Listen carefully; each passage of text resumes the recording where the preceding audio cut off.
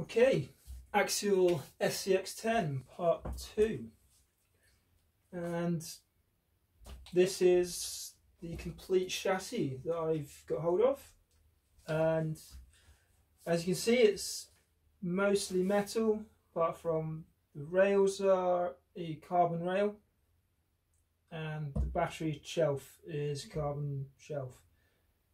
This piece full metal, full alloy, so it's going to be a good build. Just hoping it all, like I did in the last video, just hoping that all the parts do match up. I've not, obviously because I've not built this one yet, I don't know whether it's going to all match up to it. But looking at previous ones and this one, it looks like it should be the right matching. You've got your points there for the arms, and it should be okay. So get this together. I have got another part that I might add to this in this video, but let's get this together and I'll see how it goes. Okay, so it's basically just working from one end to the other, getting one side on and then the other side on. So this does include the bumpers, so we've got the bumpers here we can put on. And everything, I don't know whether this is the same with the standard one, but everything's got like a double bolt attaching it to the frame. So you've got a bigger bolt on the front. Right, hang on a minute. As always, metal to metal. You need to get some locker. I've got a tube one there. You just dip those ends into it. Just make sure we do that right. Okay, start again. So yeah, everything has like a double bolt to it. So you've got a larger bolt that goes in. Get the right Allen key. A larger bolt that goes in, and then a smaller thread bolt right in next to it, supporting it. You'll have to tell me whether that's an original part, because obviously not building the original, I wouldn't know. But I'm guessing it could be an actual upgrade because of the carbon on here. It's just an extra support for it. But yeah, it looks good to me. So we'll leave that side undone, obviously, because we need to get them all on there. So we'll go to the next bar and do this one. Remembering to do the Loctite every bolt, just because it is metal to metal on this. We don't want it binding too much or not tightening up and staying tight. We want it to stay tight. Seeing as this is the main frame, it's not the best thing to have come loose on you. But also with these double bolts, it's basically making sure that it's straight as well. So it could have been on the original, just to make sure it's every piece stays straight and stays on there. So just knit them up to start with, and on this one we have slightly longer bolts on here because this one has the shock mounts mounted to it as well. So you've got the shock mount supported by the bolt, the same bolt as this one. Again, I probably should have looked at the original just to see if that was the same. But it's going together, so let's just get it together. And when we get the whole thing together and built, and I start using it, I'll work out whether things are right or wrong. You might find that I get the whole thing built, and then some of these parts that I've upgraded, I'll have to change because they're not right, or they're just, the quality wasn't there. So it is a guessing game of what's going to work and what's not. But I'm hoping that most of this will be good stuff. It, by visual looks and all that, it all looks right and looks good. So let's hope that it is as good as it looks, basically. So this one supports the front of the receiver box onto here. So we'll get that on there. Strangely, that the support on the back of here is only a smaller one, which doesn't seem much support for it. But I suppose it probably is not going to have as much weight as like the battery. So maybe it's just because it doesn't need it so much. This is going to be awkward. Get the Yankee on there.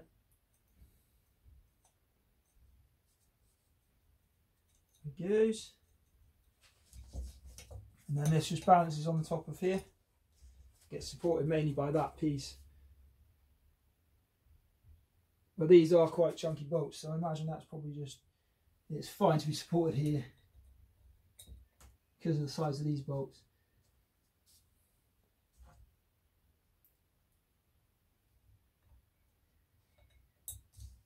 Get these in.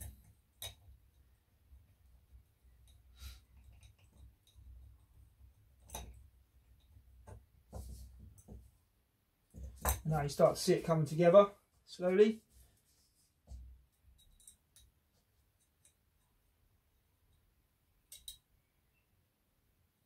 I'll get this side all done, and I'll probably just speed through the other side. This is mainly just to show you like a half the side done. Give you an idea of what it will look like eventually.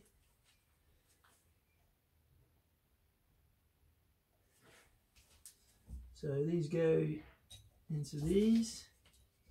This is your main support, your central support.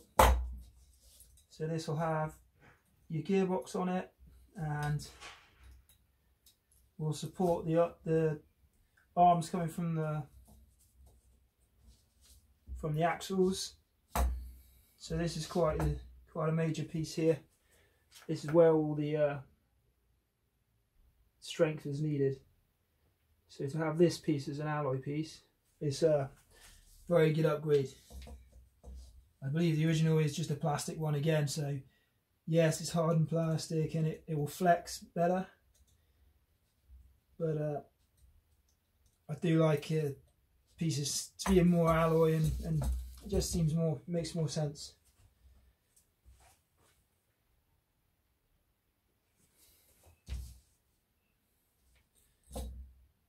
And then you've got your two little ones on the inside. I guess these smaller ones will spread the weight a bit as well. Spread the connection into the carbon, so it's not just like a pinch point that it's joining with. Creates like a bigger surface area to join. And then you've got these bolts, not building it. I'm not quite sure what these ones are for. You'll probably tell me if you wanted to comment what they were.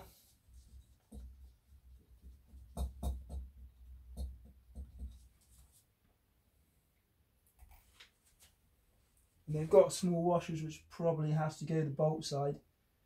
I haven't done it on that one, but I'm not using them yet. They're just going on there. They're not something you need to use right now. It may be that there's supports for the arms, the upper arms and then the lower arms, but I'll get to that when I get to it. And this also this shelf you have to just get on there and then adjust where you need it when you start putting the battery in. And there are a couple of holes here that I can put it into. I'm guessing that's again adjustment to move it up and down if you need it.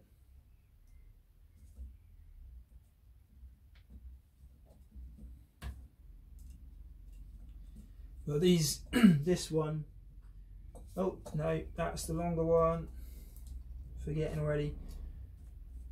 Support for the arm has to go into there. So these ones only have 2 onto this.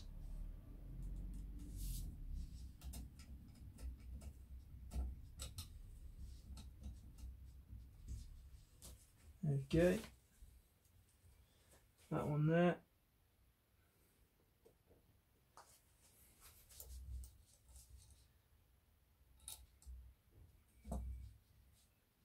That one into there. Now you can see the shelf taking shape. Lost the washer on that, just chuck that on there a minute. It's not the sort of little tiny washer you want to lose. Let's get that on there. Go.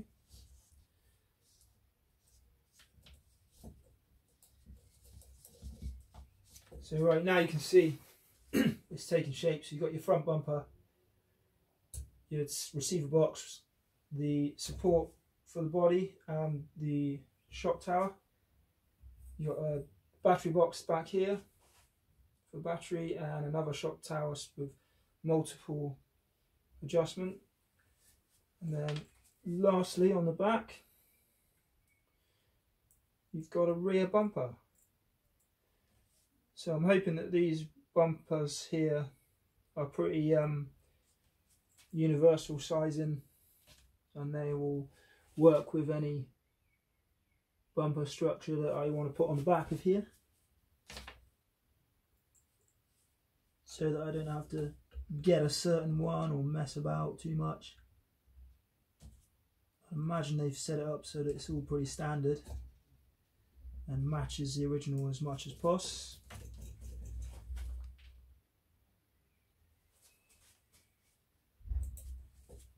I've not really noticed anything out of the ordinary or something that I've got a problem with. It all goes together pretty well. This was fully built when I got it, but obviously they've not put any. I took a couple of bolts out and they hadn't put any locker on there, so I've just stripped it down so I can put the locker on. So I'll just get this other side done up quick and then we'll see what else we can do with it, putting that other part that I might have had and possibly getting everything joined up, or at least see where it joins up. So I'll just zap through this quick.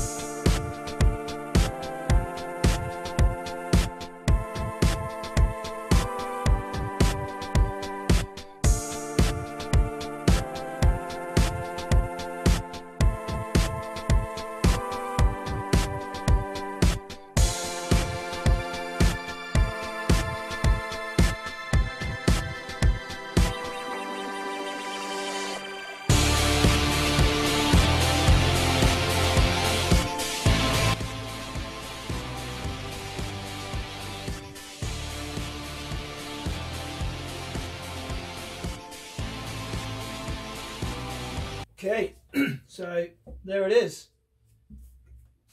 Nice bit of kit. So you got your carbon frame rails. I'm pretty sure they're going to be strong enough. Everyone's probably shouting, no, you can't put carbon, it's the strongest point, it's going to break, it's going to snap. Well, we're here to test out these upgrades and put them through their paces and see how they go. So I've gone with this because it looks really good, and let's see when he built it if it does last. If it snaps, we just get the steel ones or the alloy ones and we replace them. So this is all going to be, I'm pretty sure, universal. If not, I will have to go back to drawing board and, you know, I'll have to get some more other parts, but I think this is going to work and it looks great. So that's your chassis. So the other part that I've got to go with this are the shocks. Again, upgraded parts. You got the wastegates there, you got the pots to upgrade them. Standard would just be a single shock. This one's got your extra on there. This also comes with all fixtures and fittings, so there's some spacers there and all good stuff. So we can get those on there with the axles that we got. So let's just grab the front one we had, try and put it in place again. Not quite sure which end, because I've not done it before. I'm pretty sure this is the end, the front end, and you'll have that up in there, and the rear one up in here.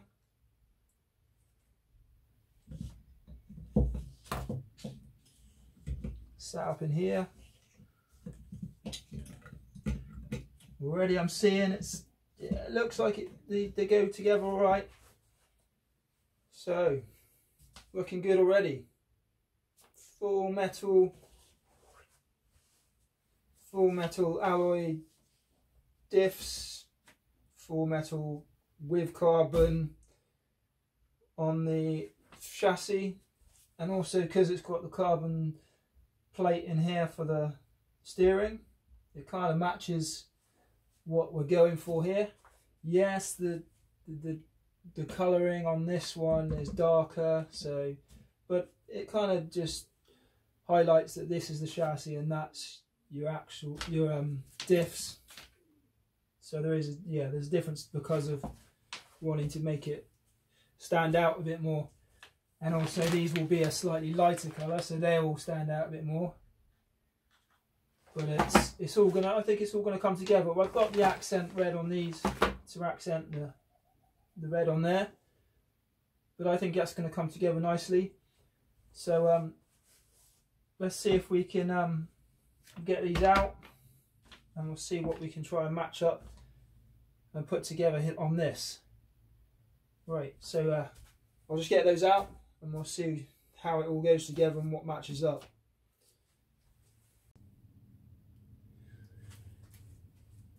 Okay, here it is. After a lot of working out, adjustment, making sure it's right, I've got a rough put together chassis, including suspension. So it is a bit of rough. It's just a mock-up for now, just to see how everything sits and how everything lies. This front, it hasn't got the panniard bar, so I've got a feeling with this setup it just needs an extra top bar like it is on the rear, so that I can just add basically another top bar and that would work. I'll have to try and put one in and then see how it fits and how it sits. Nothing's really tightened up yet. It's just a mock-up because I've still got to get obviously the gearbox and the drive shafts in. So, but for now, looking good. It all looks like it's fitting okay. It's just that there's one shock there that just seems to be reluctant to move down. but I do really need to sort of go through those and check those. The thing with buying any aftermarket-y sort of upgrade pop-up parts is they do usually tend to need a bit of checking, possibly just taking them apart back to basic and then putting them back together to the manufacturer's sort of specifications. So they possibly might need just to disassemble and reassemble just to make sure they're all okay. But they look alright, they just, that one is a bit sort of reluctant to come back. And also, like I said before, I just need to sort of check the grease in the those in there, in the casing in here, just to make sure the gears are greased up properly. But it all looks very good for now. So next episode is going to be the gearbox and drive shafts. I have purchased those. Again, they're on the same level as of upgrade as the rest. All solid alloy, all full metal. So I haven't seen them yet, but once they get here, the video will go up, which should be pretty soon, and you and I will see them, and we'll look at those and see how they are. I'm hoping they are of similar sort of quality and they're all similar standard, and that will, yeah, that'll be good. If they're what they are, if it's like anything like the stuff that's here now, it's going to be a good quality. I think the only thing I've really seen at the moment is these arms aren't the best quality, being the plastic ends and everything, but they're definitely slightly upgraded from the original at least, so we're going the right way. And next episode, let's get that gearbox and drive shafts in, and that will pretty much be the rolling chassis. So obviously we haven't got all the side plastics and everything like that, but it's all things that I can add on down the road. So yeah, join us next time. We'll get this gearbox in and the drive shafts, and then we'll look to see what motor and everything else to put with this. But yeah, please subscribe, like if you want, and join you next time. Bye for now.